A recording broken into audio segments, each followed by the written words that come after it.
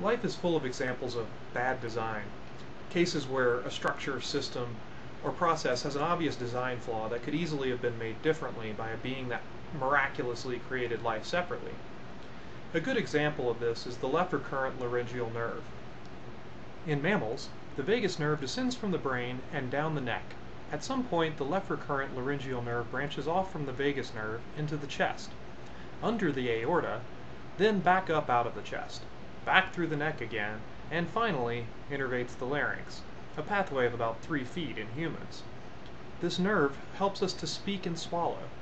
Damage to it, such as from a blow to the chest, thyroid cancer, or a tumor or aneurysm in the aortic arch, causes paralysis to the larynx.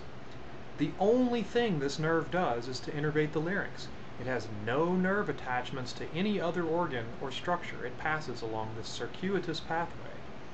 This is a particularly inefficient way to innervate the larynx in giraffes, where the extra length of the nerve is absurd, about 15 feet longer than the direct route, making nervous signal transmission to the larynx costly and slow.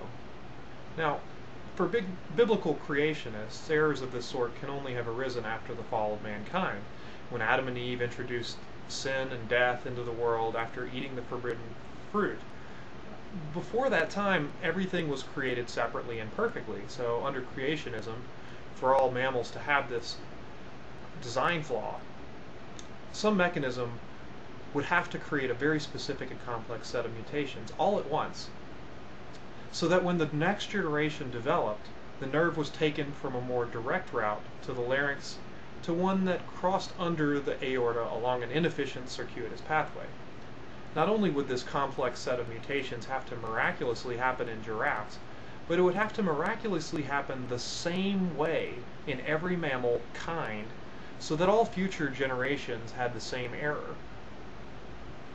So if we examine this structure from the viewpoint of creationism, we are left pondering the motives of a God who would go around stretching nerves out and flipping them under aortas all throughout class Mammalia, or what purpose a perfect God starting from scratch might have for making all mammals with such an obvious design flaw to begin with.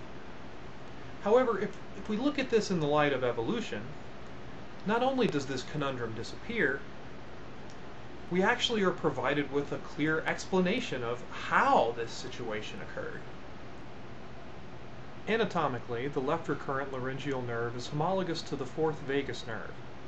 In fish, this nerve runs directly from the brain to one of the gills, just behind the sixth arterial arch.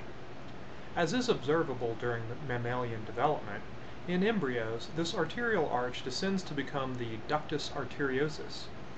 Evolution cannot simply flip the order of structures in the vertebrate body plan. It can only modify them gradually from a pre-existing state. Thus, we are stuck with a suboptimal situation arrived at by haphazard modifications of pre-existing nervous and circulatory systems. So which do you think makes more sense here? A miraculous, highly flawed design by a perfect being, a functionally identical complex bundle of mutations in all mammals from an initial perfect state before the fall, or a historical accident resulting from descent with modification? You decide.